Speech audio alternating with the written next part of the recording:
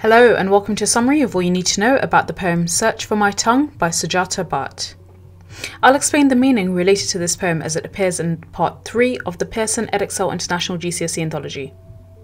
Now, do bear in mind that in contrast to part 1 of the anthology, which featured only non-fiction texts, and part 2, which was a mix of fiction short stories and poems, part 3 of this anthology exclusively features poems alone. So in this video, I'll highlight key language and literary devices used in the poem and you'll learn how to analyse it. So let's get started. Now what I'll do is I will read through different verses within this poem and stop every so often to point out important techniques that you should be aware of. So let's begin. You ask me what I mean by saying I have lost my tongue. I ask you, what would you do if you had 2 tongues in your mouth and lost the first one, the mother tongue, and could not really know the other, the foreign tongue? You cannot use them both together, even if you thought that way. And if you lived in a place you had to speak a foreign tongue, your mother tongue would rot and die in your mouth until you had to spit it out. I thought I spit it out, but overnight while I dream. Now, in this first stanza, this is a really powerful poem that makes us and really triggers us to think about what it really means when we consider language and our identity. Now, the title of the poem itself, Search for My Tongue, really shows a central role that language plays in all of our identities, and especially how this can be a very tumultuous process if one immigrates to a new country. Now, of course, this title is a metaphor for one's feeling of loss of identity when they migrate to a new country where they have to adopt a different language entirely. Now, the opening line of this first stanza, you ask me what I mean when I say I've lost my tongue. The first person pronoun I illustrates that this is a dramatic monologue. Moreover, the repetition of the second person pronoun you is conversational. You ask me what I mean. What would you do if you had 2 tongues in your mouth? And this repetitive use of second person pronoun is quite conversational, but also it's quite confrontational. Now, the enjambment at the end of the first sentence in the first verse speeds up the pace of this poem. Now, in the second line, when the speaker states, I have lost my tongue. Now, this metaphor is really powerful because it shows that they feel like they've lost their cultural identity by shedding their original language and learning a new language. Then they state, I ask you, and the caesura here shows us their frustration. We really start sensing their feeling of frustration and anger. They then state, what would you do? And the alliteration here is quite forceful, it's quite accusatory, and it shows their anger at having to shed their own mother tongue in order to adapt to a new culture.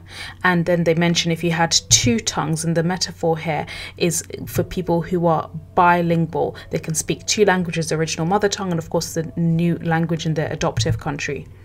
Now in line 5, the speaker states, lost the first one. Now, this is referring to the mother tongue, and we get the sense that this mother tongue is seen by the speaker as quite nurturing, very protecting, and of course very tied to their identity. And then they further mention that this is the mother tongue. And the repetition of the word tongue in this poem is really powerful because it shows just how preoccupied the speaker is with how language shapes her identity. Now in line 6, they then state you cannot really know the other, the foreign tongue, and this emphasizes that the second language that they have to adopt in the new country is really alien, and it's a difficult process to adapt to adopting this language. Moreover, they then use a premodifier foreign to describe this new tongue, this new language, and this gives us the sense as readers that this new language is imposed on the speaker. Moreover, in line 8, the speaker further emphasizes that this is imposed on them because they then state you could not use them both together, and this shows that there's a conflict between the languages that she adopts, between both languages, her mother tongue and her foreign tongue, and she feels almost like she's forced to choose one. Now in line 9, there's the conditional clause which is repeated if, and what this does is it really emphasizes just how uncertain the speaker feels, but also just how difficult this process of adaptation has been for them. Then they state, and if you lived in a place you had to speak. Now again, this shows this sense of imposition, and she feels almost robbed of her freedom to speak her native language in this new country that she's had to move to. Then she mentions that once she adopts this new language, her mother tongue, her original tongue, rots, and this is repeated twice, rot and die in your mouth. Now the repetition here emphasizes the decay of her original tongue, and the verb rot shows just how horrific the experience is of losing her mother tongue. It feels like it's literally rotting in her mouth, and it's a horrible process for her. And then she further emphasizes this by talking about how the language then dies in her mouth. And in many ways, language in this case is really personified, and it experiences this very brutal process of death. Moreover, in line 14, there's the idea that the language not only has died, her mother tongue has died in her mouth, and now she has to spit it out. And this is interesting because it's been placed in inverted quotations and inverted commas. And then this is further repeated, spit it out, in line 15.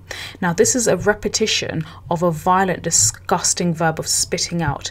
And this creates parallels, really interesting parallels, with firstly not being able to say something, struggling with communication and words. And of course, this is a very common process when one is learning to speak a new language, and of course the speaker probably experienced this when they were having to adopt the foreign tongue, but also they end up spitting out maybe nonsensical language as they're learning this new language. However, on the other hand, there's a double meaning to this reference, spit it out, because it also connotes xenophobia. The people in her new country see her language as disgusting and they want it to be spat out. And of course, also xenophobic people, sometimes when someone is struggling with communications, will say, oh, spit it out. And so the speaker, the narrator, really feels that this process of learning a new language is a very painful process. Then she states, but overnight while I dream, and prior to this, of course, in line 15, I thought I spit it out. Now, when she states, I thought I spit it out, before she then tells us that she dreams, this is an interesting use of non-standard English, because it suggests a very weak understanding that the speaker might still have of English. Then, as I mentioned, overnight, she then dreams. And so this symbolizes a subconscious perseverance of her culture and her original mother tongue. Then in the following verse, there's this interesting use of Gujarati. Now, it's really interesting that Sujata Bhatt has put this stanza in between the English verses, because what she's trying to do subconsciously is to show that at the speaker's core, they still identify with the Gujarati heritage, which reasserts itself. And of course, also, this gives us a bit more of a clue of the speaker, because it goes from being a general anonymous migrant speaker talking, somebody who speaks a foreign language, to now being really, really specific to an Indian heritage individual who is specifically Gujarati. Now, it's really interesting that a lot of Gujarati is used here, as you can see, and this is important when we consider it contextually, because Sujata Bhatt herself is an Indian Gujarati speaker who experienced traveling and studying and working in the USA and the UK. Therefore, perhaps arguably this poem is semi-autobiographical, as it reflects her own experiences of having to leave her own individual country and adapt to the English-speaking countries of the US and the UK, and it charts her own personal struggles with having to change and having to adapt and presumably learn the English language, but also become very much fluent in it, and also see it perhaps as primarily reasserting her identity as perhaps more of an English speaker than a Gujarati speaker, which would bring its own challenges. So let's continue. It grows back, a stump of a shoot, grows longer, grows moist, grows strong veins, it ties the other tongue in knots. The bud opens in my mouth, it pushes the other tongue aside.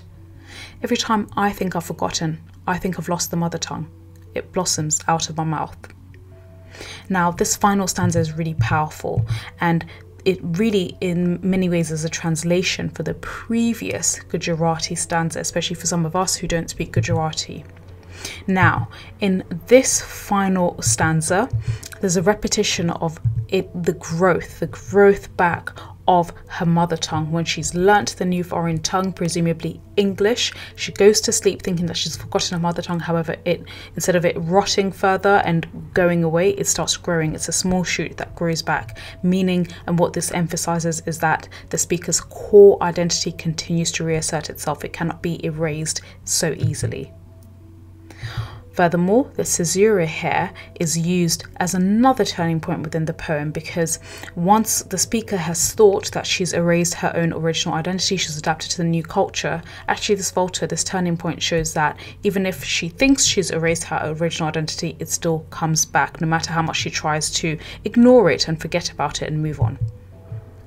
Moreover, there's a lot of natural language used, and the semantic field of nature here, where there's a reference to shoot, bud and blossoms, adds the extended metaphor of plants, and the mother tongue is a plant from which other languages sprout, and even if the speaker cuts it back, it then grows back, and it still shows how powerful her mother tongue is and her mother culture is.